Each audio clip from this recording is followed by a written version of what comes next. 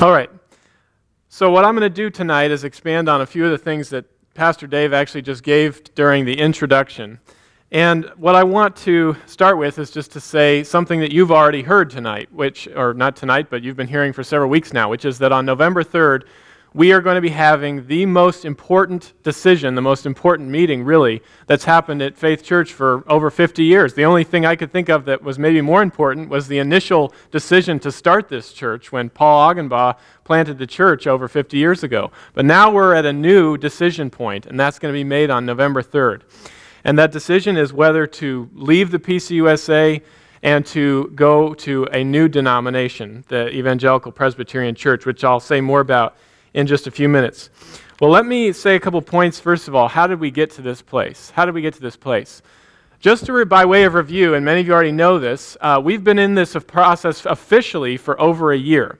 So in July of 2012, the session voted to seek dismissal, voted to officially enter this process to be asked to be dismissed from the Presbyterian Church, and voted unanimously to do that. Our elders did. And then the next month, a committee from Presbytery attended the session meeting to see how serious we were about this. They found out we were very serious about it.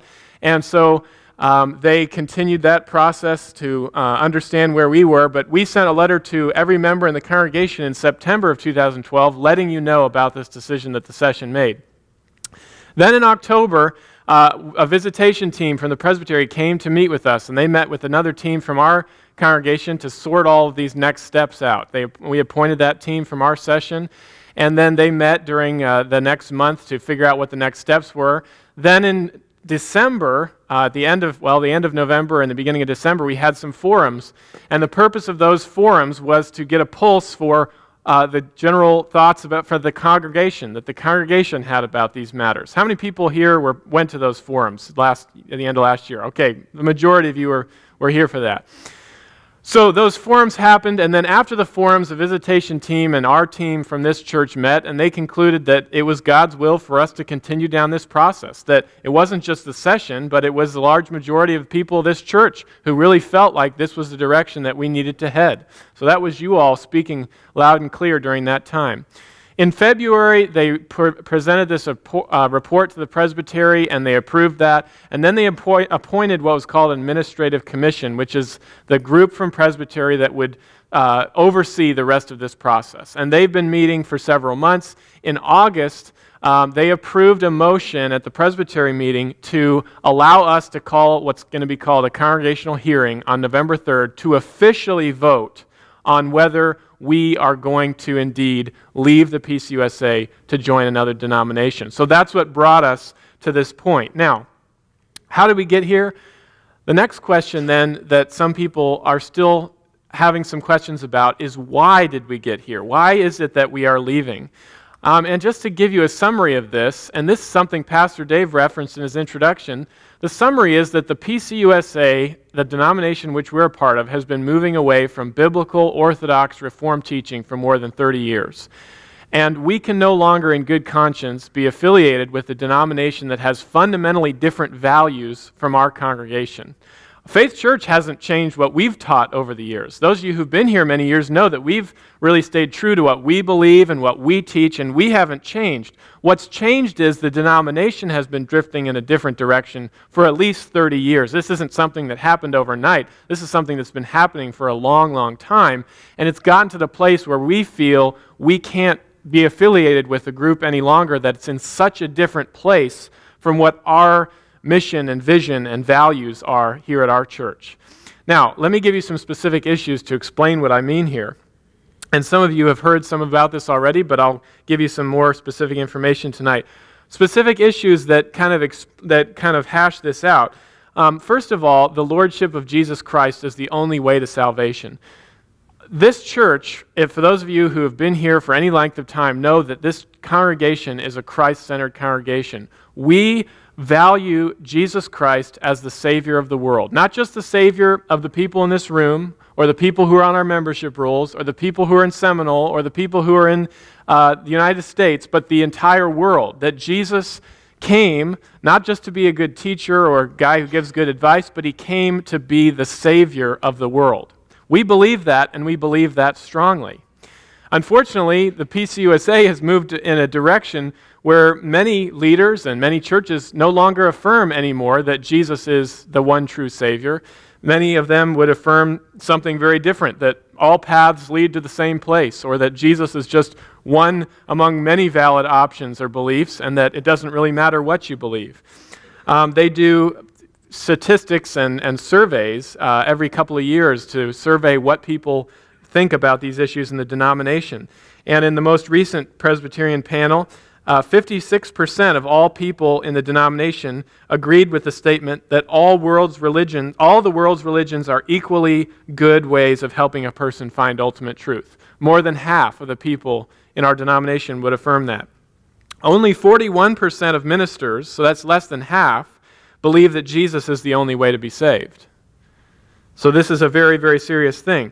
That less than half of our leadership is willing to affirm that Jesus is the only Savior. And that's a very basic biblical belief. But we see this all over the place within the denomination. We see this at the General Assembly, which is our largest gathering of leaders that happens every other year. In 2008, the General Assembly said they affirmed the theological idea that Muslims, Christians, and Jews all worshiped a common God, and that we should celebrate religious holidays together.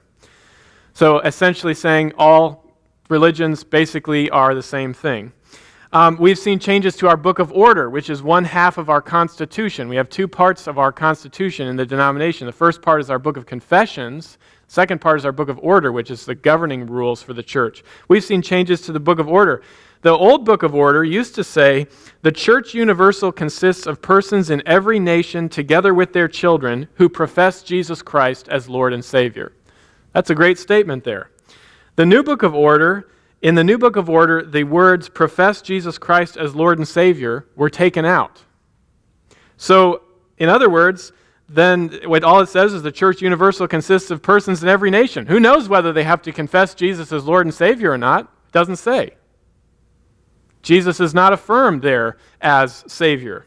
Not in any clear sense. The old Book of Order says the church is called to present the claims of Christ, leading persons to repentance and acceptance of Him as Lord and Savior. In the new Book of Order, the words leading persons to repentance and acceptance of Him as Lord and Savior were taken out. In other words, I guess we present the claims of Christ, but it's not clear whether someone has to repent and accept Christ as Savior in order to be saved. It's just not there. It's not clear. Jesus is just less and less affirmed as the necessary Savior for every person on the planet. We had an example of this, a very clear example of this, at a presbytery meeting that happened in this very sanctuary a couple of years ago. Various churches host the presbytery meetings throughout the year. We hosted a presbytery meeting just a couple of years ago, and one of the things that came up at that presbytery meeting was there was a minister. Actually, this person wasn't fully a minister yet, but they were being examined at the presbytery meeting in order to be approved to become ordained and to have a position in our presbytery. And when this person came up, there were some very unclear things theologically, and so myself and Pastor Dave and a few others asked this person some questions to see whether they believed what the Scriptures really teach. And one of the basic things that was asked to this person was, do you affirm that Jesus Christ is the only Savior? And can someone be saved apart from believing in Jesus Christ? Now that seems like a pretty simple question, doesn't it? Do you believe Jesus Christ is the only Savior? I mean, to me, that's just a yes or no. It's not really, you don't have to really talk a long time to answer that one. But this person could not affirm that. Couldn't affirm that very basic question. Now, here's the depressing part. That's bad enough. What's even worse is that our presbytery at that meeting went on to approve the person for ministry by wide margins. Said it's no problem to have this person ordained and leading people in our presbytery, even though they clearly don't affirm Jesus as Savior and basically believe that all religions lead to the same place. Let's go to another issue. The authority and the infallibility of Scripture. You know, really what you could say is that the root problem in our denomination that has led to many of the other problems is the erosion of our idea of Scripture. If you have a warped view of Scripture, then everything else that you believe is going to be warped because the way you view the Scriptures will determine all those other beliefs. So you might say that Scripture is the root and it's the foundation. If that foundation is messed up, then everything else begins to get messed up. And so I think in this way, our erosion of the authority of Scripture is the root cause of many of our problems. But when you ask many leaders in our denomination what their view of Scripture is, they no longer believe that Scripture has a unified witness about important theological issues. They'll say, well, simply, Scripture has many interpretations, and who's to say what Scripture says about this particular issue or that particular moral issue? We don't know because there's a variety of interpretations that it's open to. One of the interesting things is in our book of order, one of the things that you have to affirm if you're going to be a pastor or an elder or a deacon when you take ordination vows is, do you affirm the essential tenets of the Reformed faith? Do you affirm the essential tenets of the Reformed faith? In other words, you're being asked, do you believe and affirm the sort of key theological doctrines that are central to the Bible? And they call those the essential tenets of the Reformed faith. Well, the problem is, we're asked to affirm that in the Book of Order, but we don't have written down anywhere what the essential tenets are. It's not written anywhere. And so, and actually, if you talk to many leaders in the denomination, they'll say, we don't want any essential tenets because we don't want to say one belief is better than another. And so the only essential left in the PCUSA is that there are no essentials. That's the only essential, is that there are no essentials. We don't want to be a church with essentials, is what the denomination said loud and clear. Well, we at Faith Church would like to be part of a body that says we do have some essential beliefs that are important to the Christian faith. There's changes here to the Book of Order as well. The Book of Order used to say that those who were called to office were required to live in obedience to Scripture. And just a few years back, there was a change made to the Book of Order which removed the phrase obedience to Scripture. It used to say that those who are called to office, pastor, elder, deacon, are required to live in obedience to Scripture. Now that's been taken out, and it simply says ordaining bodies are called to be guided by Scripture when they choose candidates. Now I want you to see the difference between an authority that you have to be obedient to and a guide.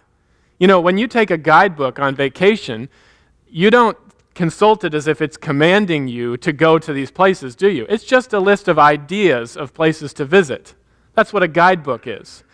An authority is something that you have to obey because there's serious consequences if you don't. But we've moved from a denomination that sees Scripture as an authority to Scripture's become sort of a guidebook. Well, I'll take or leave what I like. What I don't like, I'll just leave that out. That's what Scripture in many ways has become in our denomination. When this change was made to the Book of Order and that phrase about leaders needing to be obedient to Scripture was removed, there were many people, like the people of Faith Church, who thought that was a bad thing, that was removed from the Book of Order, that we shouldn't be making changes like that. We should say loud and clear that our leaders are called to be obedient to Scripture. And so someone put forward a resolution at the General Assembly that said, let's put that language back in about leaders needing to be obedient to Scripture. And so they put that forward for a vote. Let's put that language back in. That resolution failed 4-1. In other words, 75% of the people voting at the General Assembly said, we don't want the language to be in the Book of Order about leaders needing to be obedient to Scripture. Isn't that just mind-boggling? That doesn't seem like it should be controversial at all. And yet, here we are at a place where Scripture is no longer authority. At best, it's just a useful guide that we can take or leave with whatever points it makes. A third area here, the call to obedience and holy living. This is an important issue in the Christian faith because as Christians, we believe that being a Christian is not just about affirming some things with your mouth, but it's also about the way we live. You know, Jesus said in the Scriptures, not everyone who says to me, Lord, Lord, will enter the kingdom of heaven, but only those who do the will of my Father will enter the kingdom of heaven. Now, what did he mean by that? He wasn't talking about works righteousness or that you do good works and you get into heaven. He was saying that you can't just say a few words with your mouth and then go live however you want and expect that you make it into heaven. He said that a real, true profession of faith, if you really receive Christ into your life and are filled with the Holy Spirit, then you'll begin to live a changed life, and there's fruit that is born from that as the result of Christ changing us. And therefore, the Christian life is about a call to obedience and holy living, not by our own power, but by the power that Christ gives us.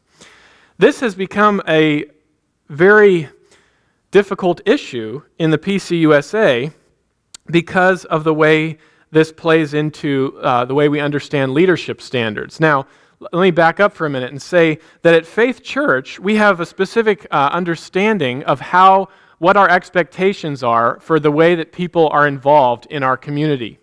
If you want to just attend Faith Church, come to worship services, be part of activities that go on our campus, we welcome everybody to come here and be part of those.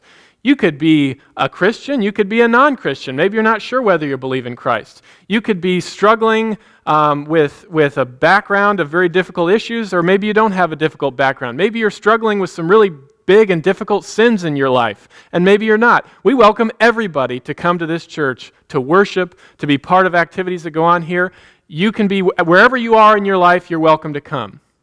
Now, if you want to become a member at Faith Church, well, that's a little bit different. That's a different category. Because if you want to become a member, you have to affirm some basic theological affirmations. And the primary one is that you have to affirm that Jesus Christ is your Lord and Savior, and that you have received Him into your life.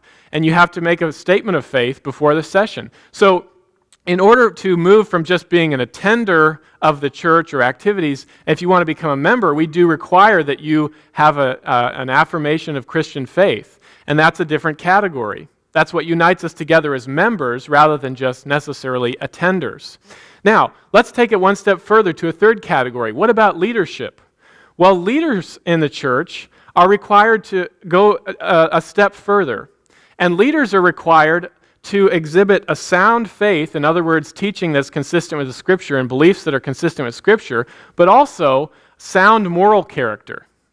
If someone's living a lifestyle that is wholly contradictory to what the Scriptures teach, then that would disqualify them for leadership, because we recognize that our leaders are the ones who set an example for others, and leaders, according to the Scriptures, are called to a higher standard. Well, this is where we've run into some major problems in the denomination in recent years, because in many ways the denomination has turned this around and has removed biblical standards for leadership from the Book of Order. The Book of Order used to say, as many of you know, that those who are called to leadership, those who are called to ordained office, whether it's a pastor, whether it's an elder, whether it's a deacon, those categories especially, were called to a higher standard, and specifically, they were called to a higher standard with regard to their sexual lives, that they had to live either within the fidelity of the covenant of marriage between a man and a woman, faithful marriage, can't be out, messing around outside of marriage, either in the fidelity of the covenant of marriage between a man and a woman, or chastity and singleness, which means purity and singleness. Can't be, out living a promiscuous lifestyle, having sex outside of marriage. Those sexual standards were taken seriously for leaders. That phrase, that leaders must either live within the fidelity of the covenant of marriage between a man and a woman or chastity and singleness, was removed from the Book of Order, is no longer a standard in our church. And therefore, the church it will now ordain leaders and is open to, in many different presbyteries, who don't live within the fidelity of the covenant of marriage between a man and woman or chastity and singleness. Now, I want you to recognize this opens up the door for lots of different issues. The one that always gets the most attention in the media and in church discussions is gay ordination. And I want you to first of all recognize that although the issue of gay ordination is the one that gets the most attention, in some ways that's not the root problem. It's a problem that is a symptom of a larger problem. You saw these issues tonight. This isn't just an issue about gay ordination. We've got some major issues that we can't even affirm who Jesus Christ is and that He's the only Savior or the authority of Scripture. And those are really the foundational problems that lead to all these other problems that we have in the church. So I want you to first understand that that's not the primary issue. In some ways, it's a secondary issue, but it comes out of these other issues that we're facing. I also want to emphasize that by removing that standard from the Book of Order, that doesn't just create problems in terms of gay ordination, but it creates other problems as well. There's no standard that says now that those who are having sex outside of marriage heterosexually can't be ordained.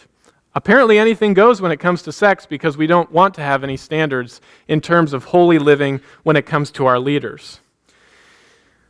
And we are now in a denomination where those ordinations are taking place. Let me go to one more category here, and that's confessional authority has been jettisoned. I talked about this a little bit already, and Pastor Dave mentioned this in the introduction, but we have, as Pastor Dave used that analogy, two great anchors for the church. The one anchor is the Scriptures, and that's the primary anchor that leads us and guides us and tells us what we're to believe and how we're to organize our church. But the second anchor is our confessions, and our book of confessions is a set of theological statements that helps us understand how we interpret the Scriptures and what our theological beliefs are. Well, that, as well as Scripture, has basically been ignored in the church. And there was an interesting point at the last General Assembly which really illustrated this situation very well. And what happened at the last General Assembly is one of the things that they were discussing at the last General Assembly was not just the issue of gay ordination, but the issue of gay marriage as well. And whether or not Presbyterian churches should bless gay marriages, have gay weddings in the sanctuaries and ministers performing those things. And that issue was brought up as to whether to change our book of order to approve of that. And interestingly enough, someone got up and asked what was a very, very telling question at the time. And what he did was this man got up, who was a very smart man in our denomination, and he said, help me to explain this here. Help me to understand this here. Because I see a major contradiction. And here's the contradiction. We have two parts to our Constitution in the Presbyterian Church. The first part, as I said, is the Book of Confessions, which is our theological statements. The second part is the Book of Order, which is those governing documents, which tell us how we're governed and how we're organized. He said, our confessional statements clearly affirm the biblical definition of marriage as between a man and a woman. And here we are voting on whether to amend the Book of Order, the second part, to affirm gay marriage in this denomination. And so we're asking the question of whether to amend the second part of the Constitution in a way that's wholly contradictory to the first part of a Constitution. So he was asking the question, how can you amend one part of a Constitution to contradict another part of a Constitution? It would be like adding an amendment to the United States Constitution that totally said the opposite of an amendment that you made earlier. It would be total nonsense. So they kind of hemmed and hawed over this question. Eventually they invited somebody forward who is supposedly an expert in these constitutional matters and asked him to give his opinion. And he got up and he basically said, well, it doesn't really matter because the confessions are open to a variety of interpretations, and who's to say one's better than the other? And they don't really have to agree. We can adopt one idea that's not consistent with another part because it doesn't really matter. And that's basically reflective of the larger attitude in our denomination. We no longer take seriously the confessions. We no longer really take seriously the authority of Scripture, and both anchors have been pulled out, and the ship is just floating to a direction. Who knows where the ship is floating? We don't really know where it's going now, but it's not good. That gives you a little bit idea of why we have come to the place that we have. Now, somebody might say in response to this, well, Stephen, that's an interesting case you've made, but why do we still need to leave? Why can't we just do our thing and let the presbytery and the denomination do their thing? We can just ignore them over there. Why do we care what they think? Why do we care what they do? We can do our own thing and we could just ignore them. Why not take that approach? Well, the reason why that's not really a viable approach is because our affiliation has many practical implications that will affect the life of our church, whether we just ignore them or we don't. And let me just give you a few. First of all, to back up again, to reiterate what Pastor Dave said, he said, in some ways you might say that we aren't leaving the PCUSA, the PCUSA has left us. We're seeking a new denominational home that reflects the beliefs and values we have always taught at Faith Church. I think that's a good way of understanding it. But why not just ignore what's going on and do our own thing? Well, the PCUSA impedes our ministry in a number of different ways, and I'll give you just a few here. First of all, it impedes our fruitfulness. The fact that we have to spend time on these things year after year because of our interactions with the General Assembly and the Presbytery, it impedes our fruitfulness. We'd rather be focusing on other issues and other ministries that are a better use of our time. Secondly, though, it impedes our future leadership. There are no longer any evangelical seminaries in the Presbyterian Church. And anyone who wants to be ordained in the Presbyterian Church has to go to one of the Presbyterian seminaries. But none of them teach or train leaders in the same beliefs that we believe here at Faith Church. So what does that result in? Well, it results in a crop of future leaders that won't teach or preach things that are consistent with what this church has always believed.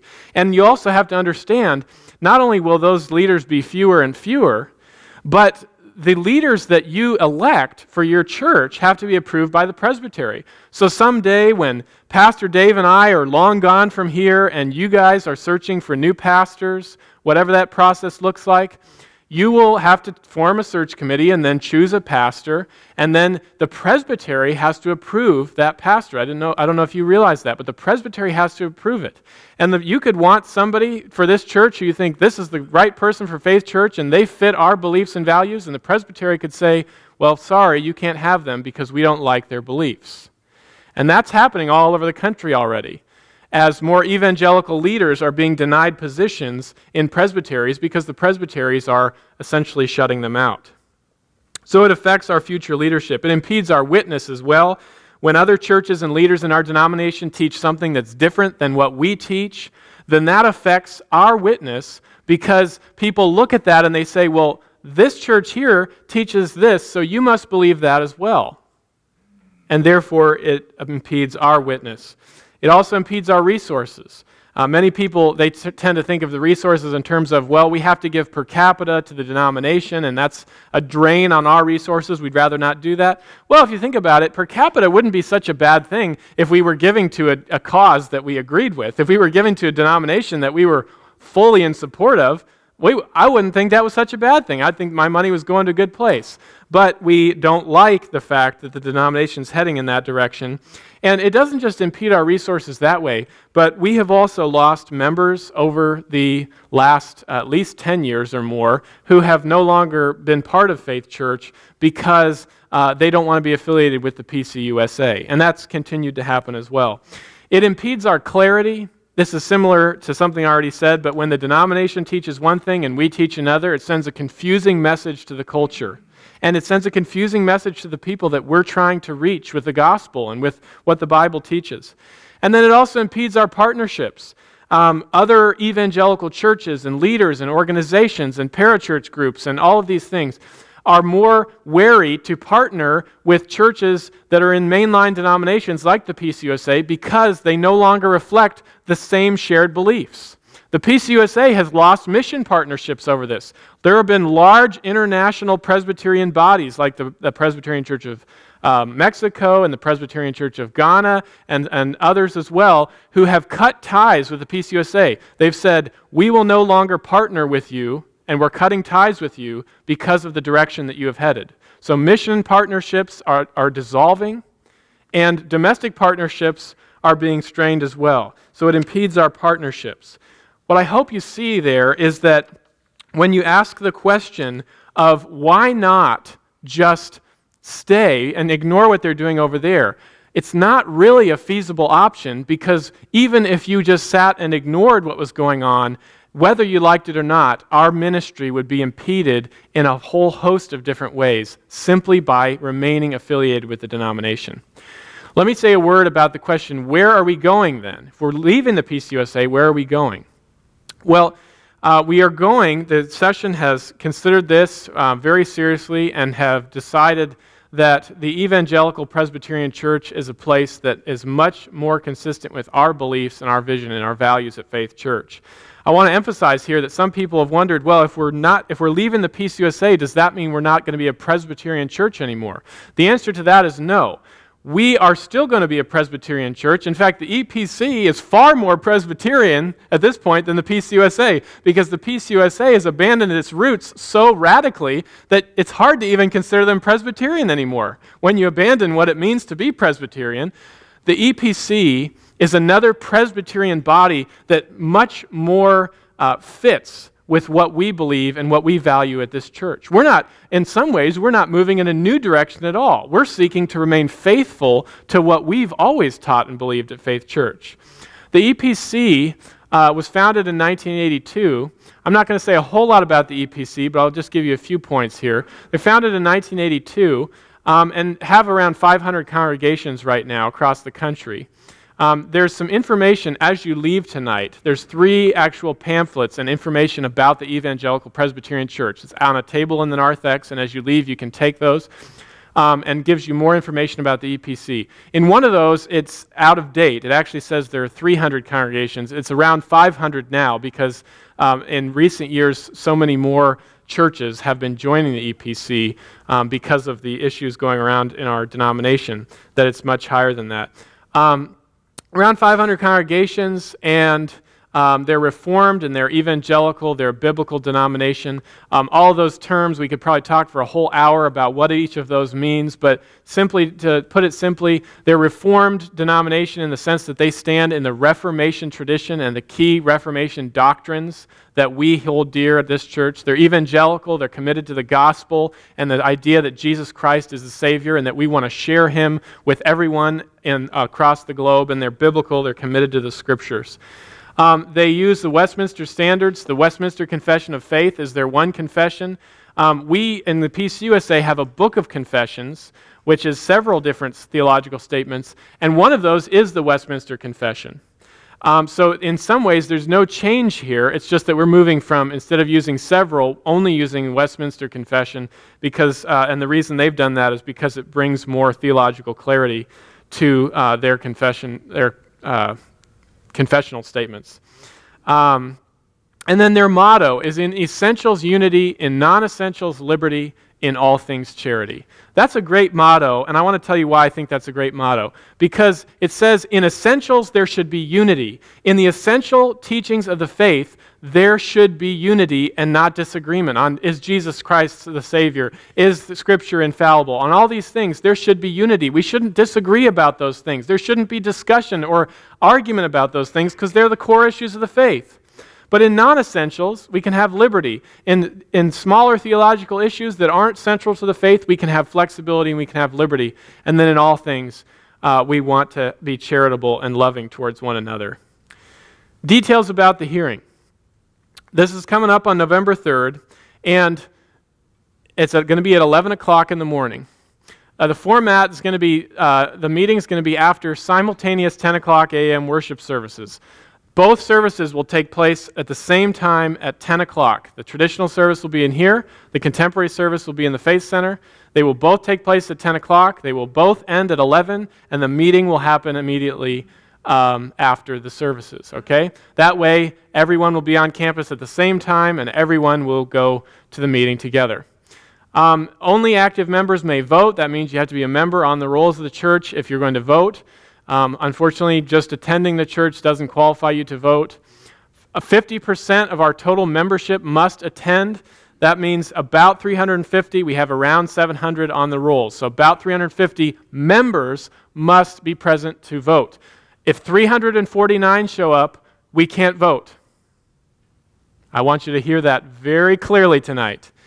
Every person needs to be here. If we are even one short, we don't get to vote. And this is a one-time shot. We don't get to, it's not going to be a situation where you say, well, we didn't quite make it, so we'll schedule a second meeting in a few months. Not going to happen. They give us one chance. 50% must attend, and then of that number of however many show up, 75% of those voting must